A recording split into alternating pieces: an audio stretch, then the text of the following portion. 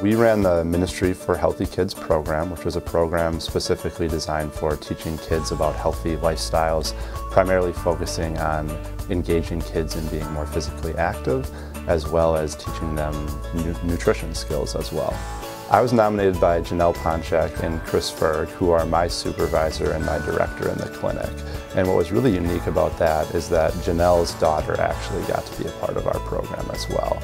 I like working with Jason and Kris because they're really funny and active, and they help me with making better choices.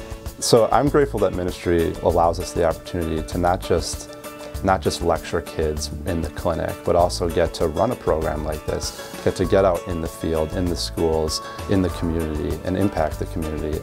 We were nominated for the Living the Vision Award because we got to run a program geared specifically towards at-risk kids by BMI standards. So we focused on kids with a BMI over 95th percentile primarily to engage them in being more active.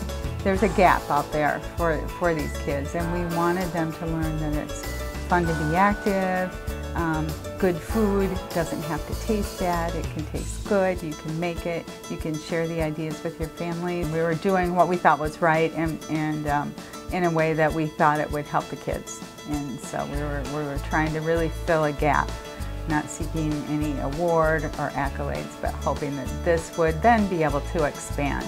You know, I'm really hopeful that it becomes a little bit bigger, you know, that we're able to reach a lot of kids that maybe spend a lot of time at home and don't really know the benefits of getting out there and being active and being fit.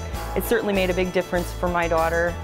You know, I see a difference in the decisions that she makes with activity. I see different choices in food. Jason and Kris put a lot of additional effort into coming up with something that could be proactive. Credit goes to a lot of people. I mean, not only Mark Mason, who brought the vegetables in, but my team who helped me sort those vegetables, get the recipes ready. With the help of Mark Mason, our lean leader here in the organization, Mark provided these families with fresh produce. And what was nice is that we also got to provide them with recipes as well of how to use these vegetables. You can spend a lot of time with day-to-day work, but you know, really when people go out and they do something exceptional, I think it's worth recognizing, and I think that this is a great opportunity to just say thank you for everything that they do to help make us a medical home, and you know, to really just be proactive in people's health. I think that that's what it's all about.